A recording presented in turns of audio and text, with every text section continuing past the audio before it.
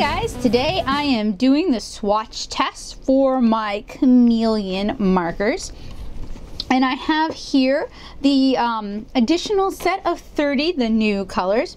I do not own all of the original 20, so if you're here looking for that, unfortunately you're out of luck. And I've already done a few videos with the Chameleon markers. And I also did a review of these markers a couple years ago on my blog at natasuit.blogspot.com. You should be able to find that underneath my alcohol markers subpage. So, just a quick overview of the Chameleon marker itself. What we're going to be focusing, at least for right now, is not the blending or blended color, but rather color from the brush nib and from the bullet nib, because sometimes with some markers that does differ. And so we're just going to go ahead and start with BV2 Lavender, and I am doing this swatch test in the same book I do all of my alcohol marker tests in, a Strathmore mixed media pad, and I do that for consistency. So we're going to start with the brush,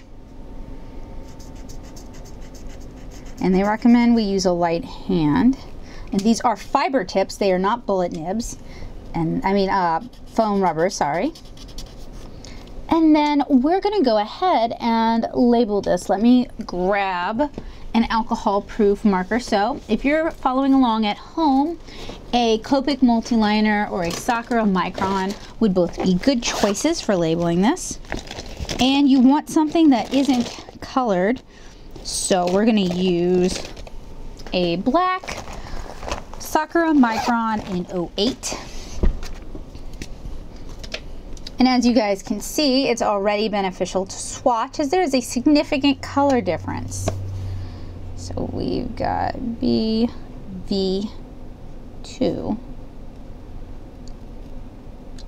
Lavender.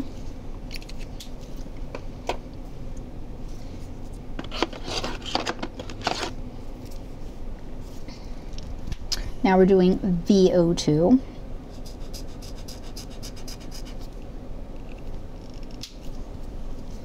And I'm being very careful with how I put my caps back on.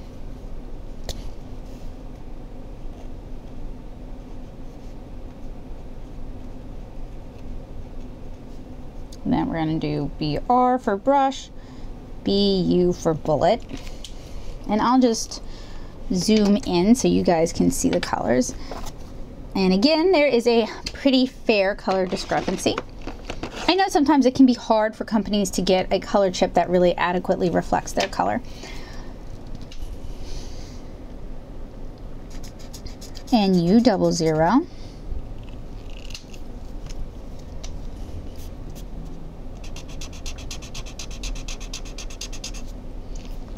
And if you're interested in these markers, you can find links in the description below for where you can get them in sets and in the big set. And I think Chameleon actually offers these open stock now. I think when I first started researching into them, I was delighted to see that they were finally sold open stock. NU0. But for up-to-date information, because that's just off the top of my head from the last time I researched them when I was ordering the Chameleon tops through Indiegogo. For up-to-date information, you should keep an eye out for the comprehensive blog post that I will release at the end when I've, really played around with these and really put them through their paces and have done probably a few field tests, etc. Really want to give them a chance since they are so different from other alcohol markers, and I feel like I didn't really give them a fair shot. I feel like I had a bit of a bias when I reviewed them for the blog 2 years ago. It might have been 3.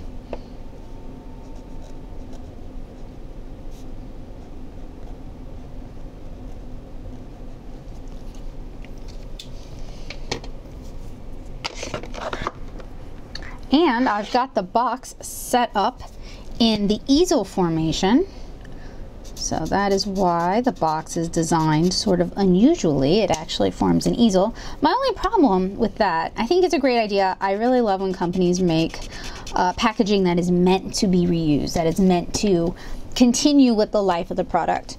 My only problem is it takes up a lot of space, but these markers they're pretty bulky markers. But the whole point is also that you don't need to own as large a collection. I think there's only 50 total markers, plus their blender pin, which I don't own, and their black line pin, which I do own, and it's somewhere. It was sent to me actually in like an Art Snacks. So I do need to dig it up so I can have the whole collection, or at least all I own together. And I can't seem, I own somewhere the set of 5 primaries, and it's somewhere. It's with the other alcohol markers that I don't regularly use, but I don't want to give away, and I don't remember where I put that. So when I find those, I'll pull them out and we can do a comparison, because I think they've added some new features to these pins to help prevent them from drying out.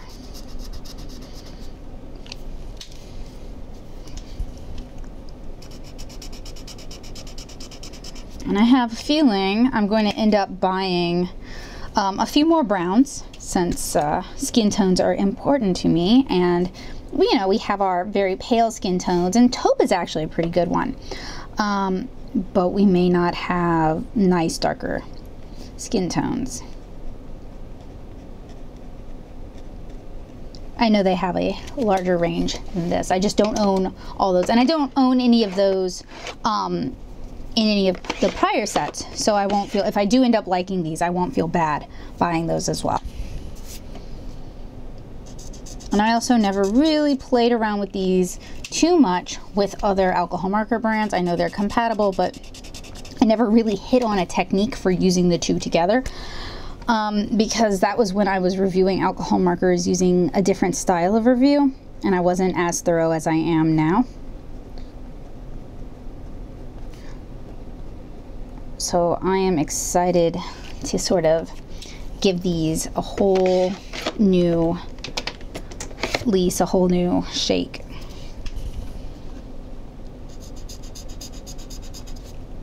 And Chameleon is a company in the UK. I think they also do color pencils, but I'm not, yeah, pretty sure they do. Again, you'll have to check the blog post for like comprehensive information.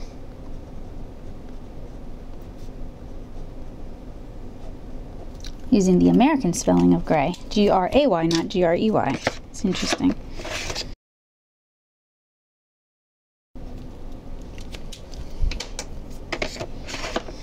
And this set came with quite a few replacement nibs, both for the actual main unit as well as the blender cartridge. And something that's nice that is new is that when you uncap these, there's actually a cap in between the blender cartridge and your marker, so that your blender doesn't dry out. And that is an improvement from, I believe, the first version of the markers.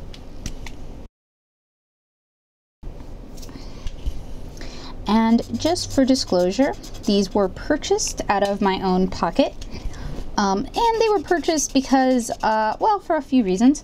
I hadn't really given them a fair shake, like I said the first time. I was seduced by the Chameleon Color Tops Kickstarter because it really just seemed like an innovation in alcohol markers, and I often complain that companies keep making the same markers over and over and over again. Like different companies keep knocking off what works and aren't bringing anything new to the field, and Chameleon is trying to bring something new to the field. So I felt like I'd approached that review with a lot of bias, and I also approached that review with sort of expecting these markers to behave exactly like my other alcohol markers. And I think these probably benefit from being approached as sort of a unique product that happens to be alcohol based.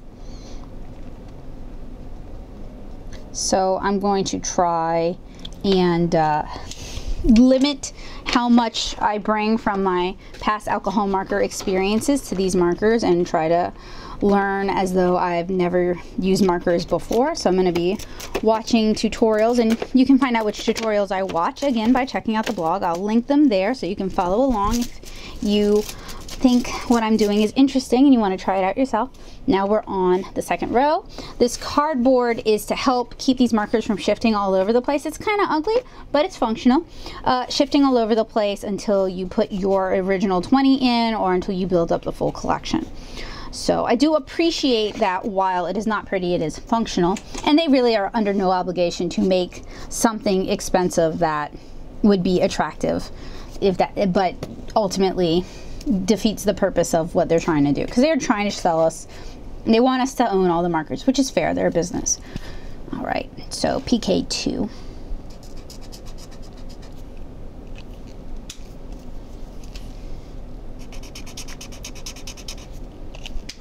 And also, I did a big survey to find out what potential backers would be interested in seeing from me, and more alcohol marker tutorials and reviews was a popular, like the #1 answer. So I am definitely trying to oblige. And instead of reviewing endless AliExpress knockoff markers, I thought I would revisit something that I had kind of treated unfairly. PK4, Peony Pink, Peony Pink.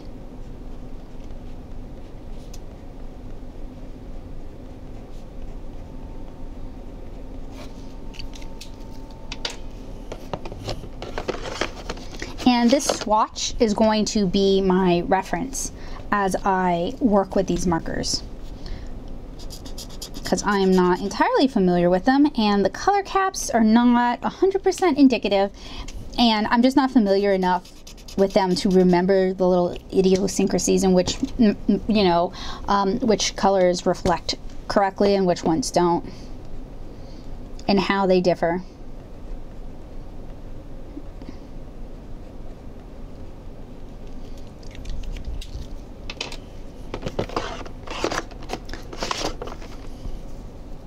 And I will definitely be covering the color tops in depth as well, but I do want to familiarize myself again with the regular Chameleon markers before I break those out too much.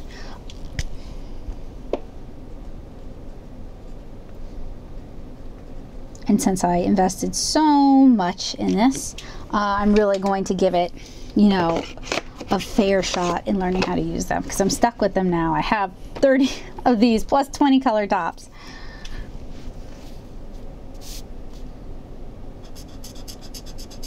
Although I do wish, they do feature removable nibs, and this set came with the tweezers, which is nice. I do wish I had an option for a foam rubber nib, because I'm just really not a fan of felt fiber nibs, especially for brush pin / marker stuff. It just doesn't have the flex, and in the packaging they claim this is to give it a more painterly feel, but I do watercolor as my primary medium. I have a watercolor comic, 7-inch Cara, and you can read that for free now at 7inchcara.com or 7inchcara.tumblr.com. So I spent a lot of time with watercolor, and I'll tell you, a mushy brush is not #1 when I think about watercolors, and felt fiber nibs tend to get mushy fast.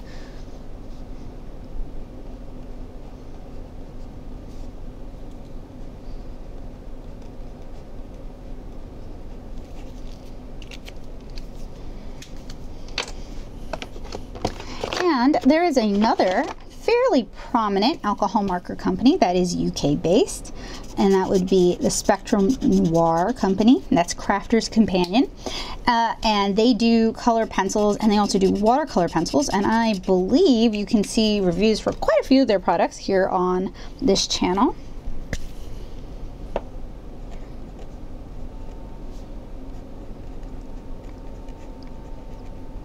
And also at natosoup.blogspot.com.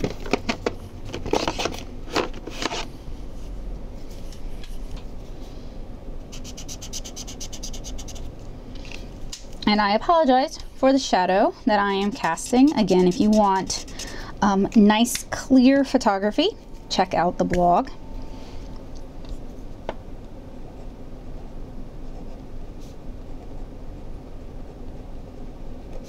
And you know, I complain like all the time when watercolors are named sort of feel-good hippy-dippy things that don't really reflect the color inside. But it doesn't bother me so much when markers are named dumb things like mellow yellow, or most of these are actually pretty good because there's burgundy, vermilion, tangerine, but then you have like dark sage and evergreen, which is kind of like and then lagoon, which is another kind of because depending on where you live, your experiences with these things, they may be different colors. There's variation in the color. So I guess that's why I have kind of a problem with naming things by names that don't, like green apple. Like this isn't really green apple, this is more of a celadon, which is also kind of one of those made up names, I know. But green apple tends to be very almost fluorescent.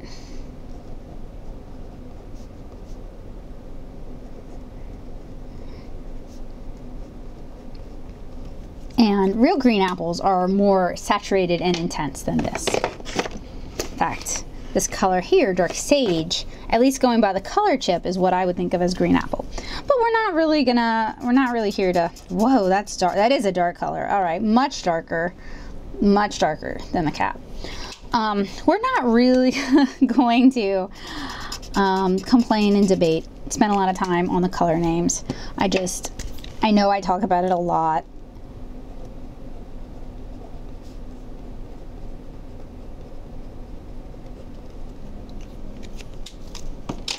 And we're almost done. We have 6 left.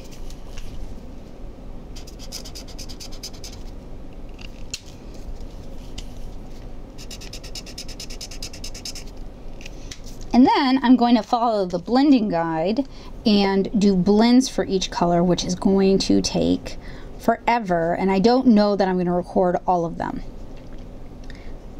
I will probably record the first and then the last. That's going to eat up a lot of paper, so I may switch papers for that, which I apologize. I know that's doesn't always help with color accuracy.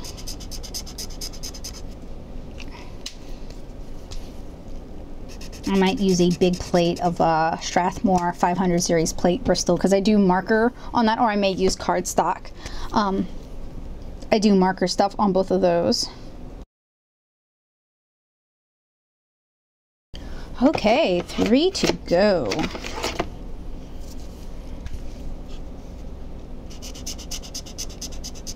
And then I have to get smart about how I want to swatch the color tops, because basically the color tops replace the clear colorless blending chamber. So you mix color into color. And we have 30 of these, 30 of those. Our blending combinations are pretty huge. That's one of the reasons I was so excited about them. And they allow, theoretically, from what the videos show, they allow for really smooth color blending, color gradations, which, while possible with, say, Copics or Prismacolors, it's a lot of work. And sometimes you just want to be lazy, or sometimes you don't have enough skill to make it work every time. So, you know, that's fine. There's no point in beating yourself up when there's a product that will help you achieve what you want to achieve without having to spend 2 years learning how to do it, when it's not even something that might make your life any better.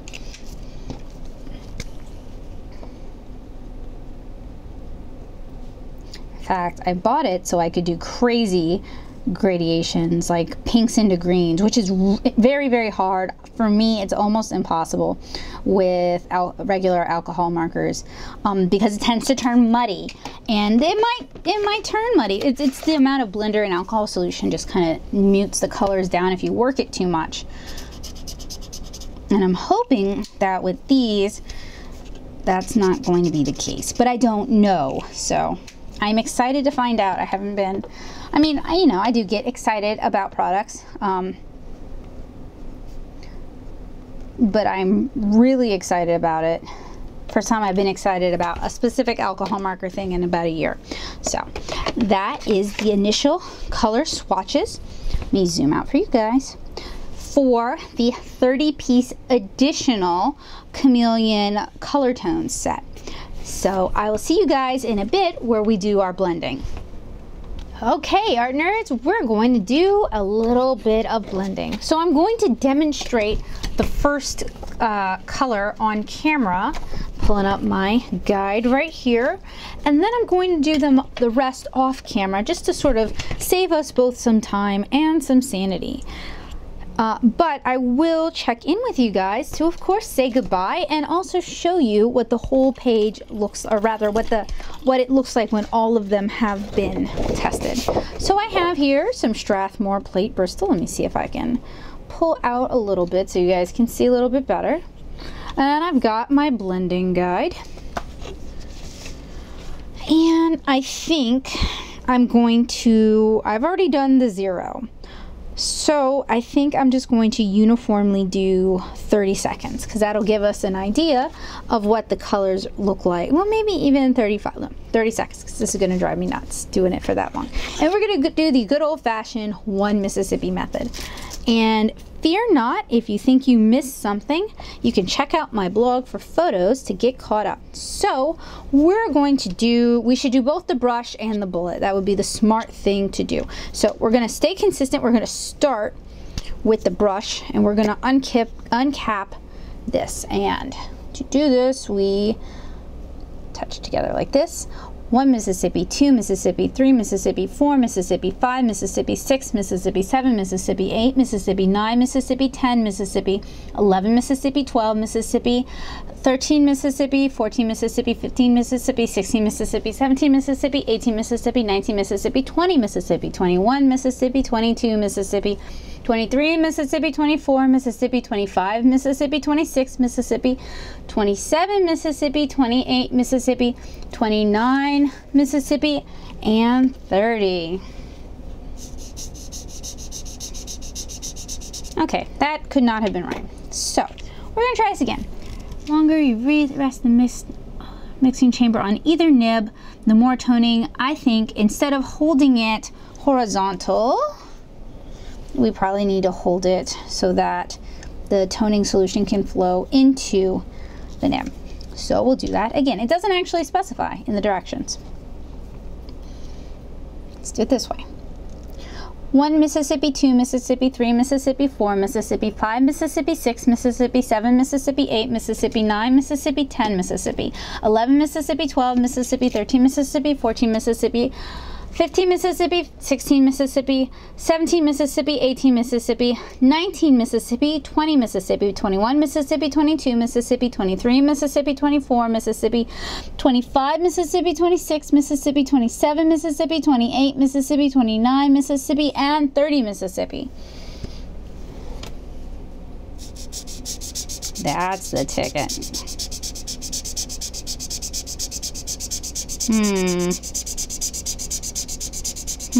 That's a lot longer than they promised.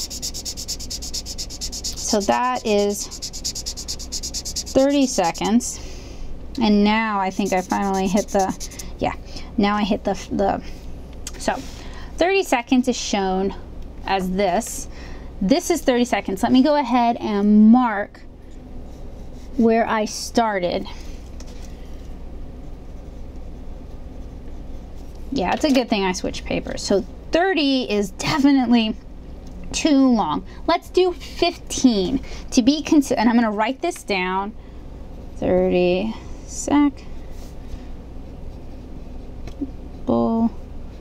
15 seconds. Oh, shoot, Tola. I left a cap like that. That's not good. Let's see if I can get that. Well, that's okay. This might be the problem. We'll find out. May have to switch that out. So now I gotta find where I put the cap. Recap it. Uncap this. And we'll try it again. 1 Mississippi, 2 Mississippi, 3 Mississippi, 4 Mississippi, 5 Mississippi, 6 Mississippi, 7 Mississippi, 8 Mississippi, 9 Mississippi, 10 Mississippi, 11 Mississippi, 12 Mississippi, 13 Mississippi, 14 Mississippi, 15 Mississippi.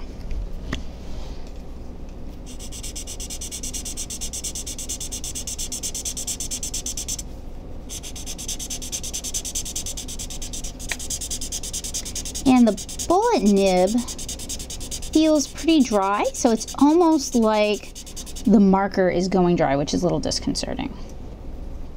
Okay, we will recap the special cap, and we're going to label this BV2. Go ahead and grab a photo of this, and I'm going to, or I'm not going to grab a photo. There we go. I'm going to work my way through all 30 colors, so that's going to take a fair amount of time. I will check in with you guys, though, when I am completely finished. So something negative that I notice I keep doing is I keep leaving one of these two plugged into the blender cartridge like it's its cap. Which I don't know if it negatively affects these markers or not, but it is probably not a good thing, and it is probably something you should try not to do. So I'm bringing this up so that you're aware. It is very easy to forget to do that because it clicks in with the same sort of click that you get from the other two caps. So just a heads up, guys. Alright guys, so I have swatched all 30 colors, which took quite a while, honestly. And there's a few things I noticed. Only one color, BR4, changed shades significantly. And that's something that sometimes happens when you add colorless blender to certain reds, certain browns, certain violets even, is you get a fairly significant shift. What's funny is that the original color is closer to the plastic in the cap than the color that's straight from the pen. And I also noticed that the bullet nib tends to run really dry. I mean, over and over and over again. And it does get a little more juicy as the blender runs out of the nib. And here is the second sheet. And I will have scans of both color corrected for accuracy up on the blog. So if you can't see everything that's on the page, make sure you check out natosoup.blogspot.com and check out the alcohol markers section. And if you like alcohol markers, if you're interested in markers in general, that is a great place to read loads of in-depth reviews and find lots of tutorials on how to use alcohol markers. So that was my swatch test for the 30 color set of Chameleon Color Tones. I hope you guys found it helpful. I hope you found it useful. If you did, do me a solid and share this video with 2 friends. If you have any questions, let me know in the comments below. I have many more videos in this Chameleon marker series coming up. So this is by far not the end.